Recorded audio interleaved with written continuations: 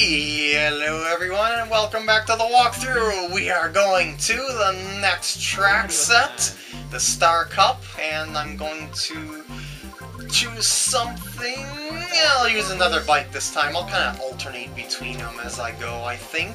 So let's go to the Star Cup, probably my favorite cup of the entire game, in my opinion. There's just a lot of really creative tracks and crazy track layouts in this area. This first track is probably the most boring track of the entire track set, but it's still pretty cool. I mean, it's got this beautiful sunset going on, and we've got Mario on a bike. What more could you ask for? He is riding wild, he is riding free on his hog, and through the streets of, what is this, Delfino Plaza or something like this? This couldn't be Delfino Plaza. Anyway, there's a shortcut in here. Like that. If you have a mushroom boost, I just thought I would show that off right away. And I did have a mushroom boost, didn't I? I wasn't paying attention whatsoever. Curses. These cones, they don't slow you down at all. It seems like you can just bump right through them. So it's pretty fun to just like blink as you go around the corners like that. If you can hit multiple ones in a row. Take this corner nice and tight, like so. There we go. Bike off the edge of the ledge. That was a poet and didn't know it. And there, oh, no off-roading, no off-roading. I'm taking the corners a little bit too tight, that's my fault. This time I'm going to go around the, blue shell. Going to go around the fountains this way. The fountains are like a figure eights, but in reality you want to choose one side or the other to save time. Doing the figure eight will take you a lot more time than it's worth, that's for certain. What the heck happened there?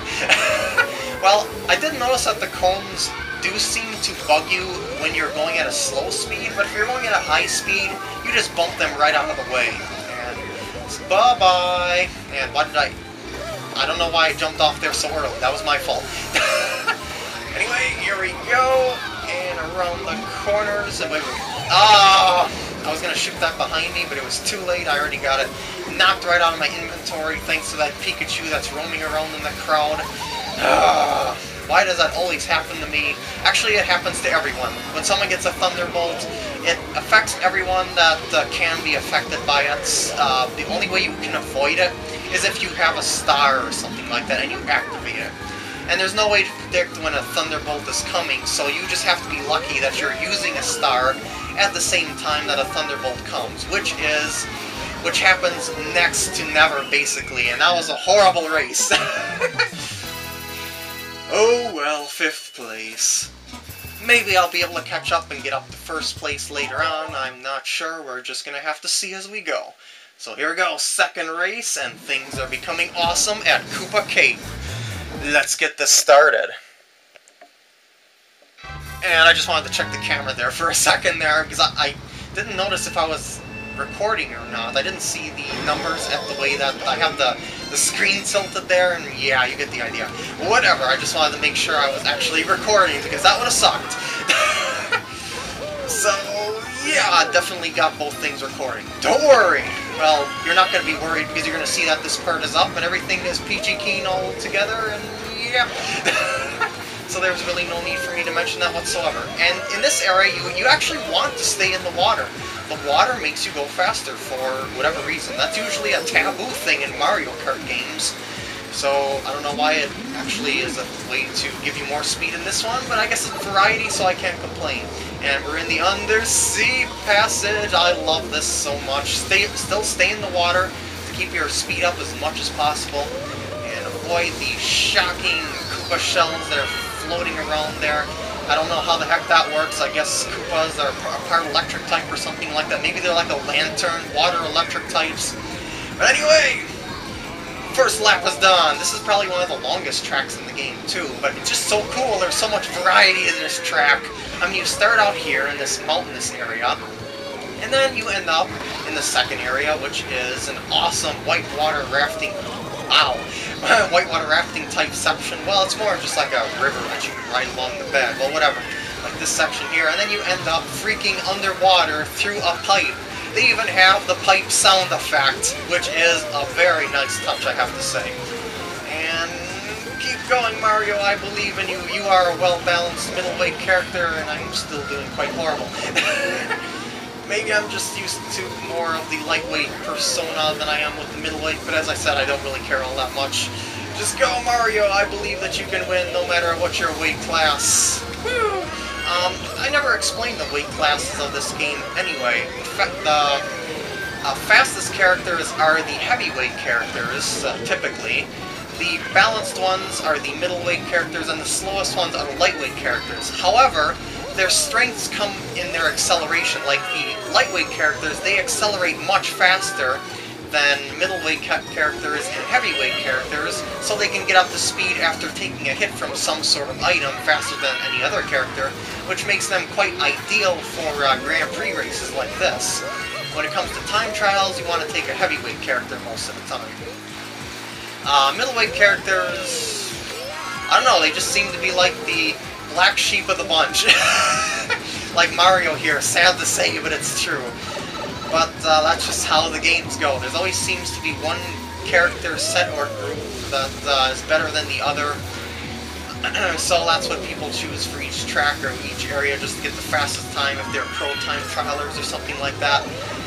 But yeah, middleweight characters like this, very balanced, but they don't excel in anything, and that's why they're not ideal for time trials or Grand Prix. But I guess they're okay, so to speak. They can still get good times, but not as good as, say, a heavyweight character in time trial or lightweight character in Grand Prix like this. But I'm babbling on about the same things for like the past minute or so, aren't I? So let's just cancel that altogether. Well, cancel that train of thought, excuse me, and go to the awesome, legendary Maple Tree Way, which is my favorite track in the game. I mean, just look at this. It's set under a sunset. It's like fall time. This track twists around all over the place, and it's got a freaking silly cannon. And you go through the trees, and you can also blast through those tree lumps here to get items on occasion. And I took that turn way too sharp, but that's okay. Ow. And this one you can't. Whoa! Don't hold on to this one, Mario. This is an item known as a Thundercloud, I think it's called. If you have it in your possession for too long, it'll give you a Thunderbolt-like effect. But while you have it, it speeds you up. But the idea is to pass it on to someone else while it, like, just before it's going to be ending off, so you don't take the effect of the Thunderbolt, but you get the effect of the speed boost. And that was horrible. Curse ass! Boost, Mario! Oh, if you press the acceleration... That was horrible! If you press the acceleration button, as soon as you hit the ground, you'll get a boost just like that. And this is going to be like the worst race ever. Well, then again, I'm just on the first lap, so I might have a chance at catching up. You can also do boost on these tree roots over here as well. Lightning Bolt for the win. This time it was by my accord, not Pikachu. There's a shortcut on that way towards the right there. I forgot to mention on the first lap, but only if you have a mushroom, and then you'll come out this way here. See that fence off to the left side just before the cannon? That's where you come out, and you just gotta turn left to get inside the cannon. Bullet Bill for the win! And I haven't seen any other characters in like freaking ages, so how the heck far back am I anyway? Boost is running out, okay. 10th place, 9th place, we're catching up. We are golden, and we are out of bounds once again, because I completely jumped over those dang boost panels on the ground here. Whoa! Awesome sauce! How the heck does that work? You would think you would fly right off the edge, but that's not the case. It's just another case of game logic that we have to accept no matter what, otherwise the universe will implode. So that is what I must believe to save the universe, and Blue Shell's going way past me. Final lap, here we go! 7th place, not very good on my favorite track. I was hoping to perform a little bit better than hitting a red shell, but alas, that is not to be, unfortunately. And I'm not even going to be able to make use of this super mushroom here, because it's going to run out on these tight corners when I can't use it. Mushrooms are only good on straightaways most of the time, so yeah. Power block, power block, power block! Yeah! And I can use my bike boosting powers to get a little bit more leeway on some of these characters, maybe. But it's doubtful. Somehow I got 7th place there. I think that other character went off the bridge or something like that. Whatever the heck happened over there, I don't know. Whatever it is, or whatever it was a failure on the computer's part. And no. Stay in bounds. And there's also a pathway over to the right over here. Curses! I'm not sure if this is really faster than the normal path, though. I don't think it is. I'm just taking it for the heck of it. 6th place. Blah! Oh, no, indeed. I'm still in 3rd place. How is that possible? Well, whatever. I gotta start picking up my game here, man. Gotta start picking it up. Grumble Volcano, another one of my favorite tracks. This track actually crumbles away and gets narrower as you go through the laps. A very, very cool and clever concept. You'll see as I go through the track. And there's also a lot of jumps here, like this one, and see where this crack is on the ground here? That will be gone, or that portion of the land will be gone by lap 2, I think. And other portions will be gone by lap 3, like that, or other crack part on the right. Well, you'll see what I mean. There's a split path here. Take whichever one that you want. I'm just going to take this one for the heck of it. I don't think either of them are faster than the other one, but at least it just doesn't seem like it to me. That's just in my experience. Some time trialer, a pro time trialer will be like, hey, PkGam, you gave us wrong information. You're supposed to take this path. I demand that you add an annotation to say that you should be taking this path as opposed to other paths because you are the walkthrough guy. And then they will be foaming at the mouth with anger. And then I will be laughing a little bit to myself, but I will add the annotation anyway, probably. Well, if I remember. I'm a pretty forgetful person by nature. And you'll notice that these pieces are now shaking and they're falling off as I'm going through the track. This time I'm going to take this path for the heck of it and ram my face right into the wall, but I'm still doing pretty decent here.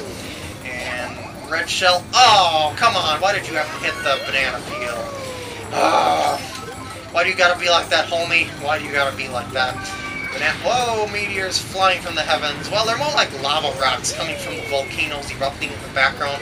I'm gonna take the right path this time, avoid the fire snakes of death, and I can't avoid the thunderbolt of death, unfortunately.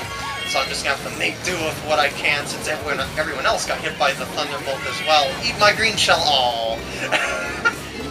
Woo! And the last lap should be pretty much everything crumbled off now. So hopefully I won't get bumped into the lava or lava pillars of death. Safe. Oh, I was a little bit too late on my timing there, wasn't I? Well, that's okay. How did I go in between those two item boxes? What are the chances of that happening? Those things are type 2. Anyway, let's just go and hopefully finish this track successfully. Man, I am doing horrible on my favorite tracks in the game, aren't I?